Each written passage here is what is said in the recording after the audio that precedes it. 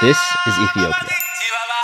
Over 7,000 miles away and home to this, and this. We're staying in Addis, the capital, heading out on a bus every day to visit orphanages, churches, children, and drink coffee. Lots of coffee. But we're here to celebrate cultural difference, promote empathy, and witness the work that God is doing in the hearts of his people.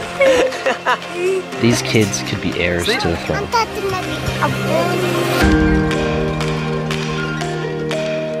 I don't know why this staircase is open, but...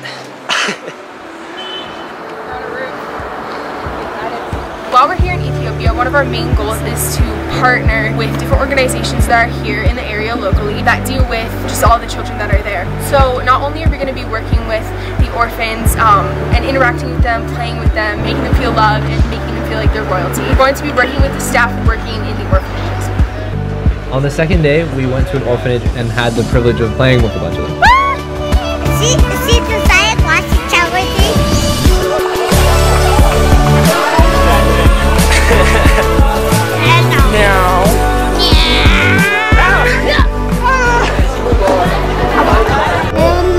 What do you say?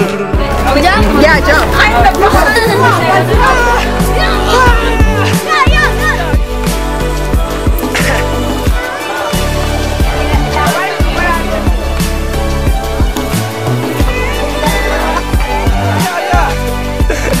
You can't get me. It's a dog. I'm here with Mikias right now. In purpose of the establishment is to support children with HIV. Do you find a lot of these kids, are they dropped off by the gate or something? No. Actually, we get these children from the government. Most of them are found from the streets. But the government will take the kids from the street and give them to you? Yeah. Actually, you cannot just directly take the children from the street.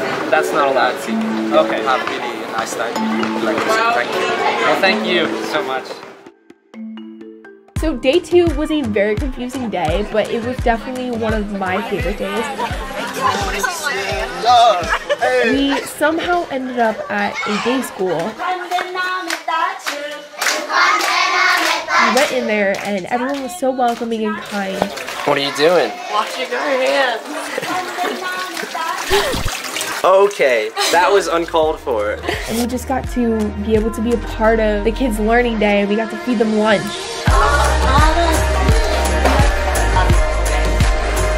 What's your name? Yeah. Is it good? We are helping them eat their food and asking them questions and getting to know them. They're between 4 and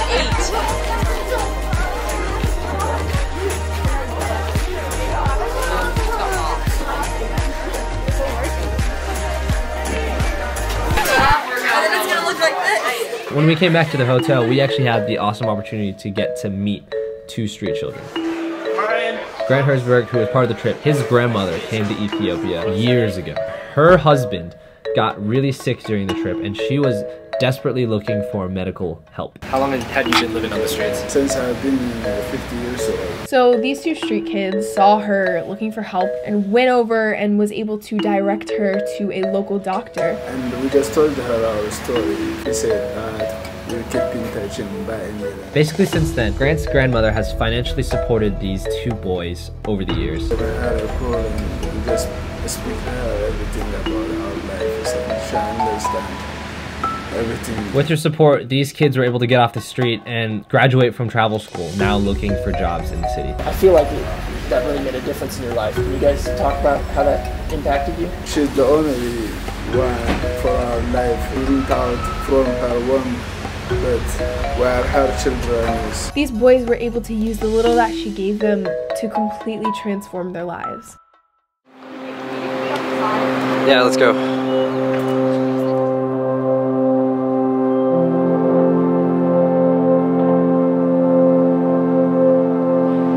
Say something about Ethiopia. It's beautiful. The electricity stinks. The power went out about 3 times in our hotel.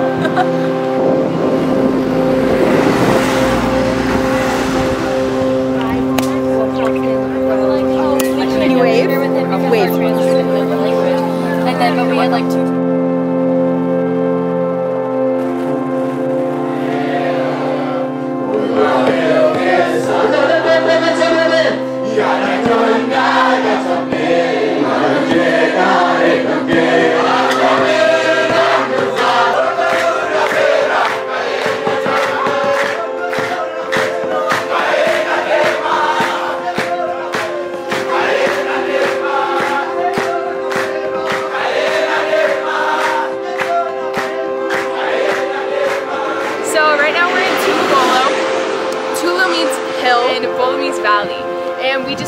did a little church service back this way. And it was a really, really cool experience.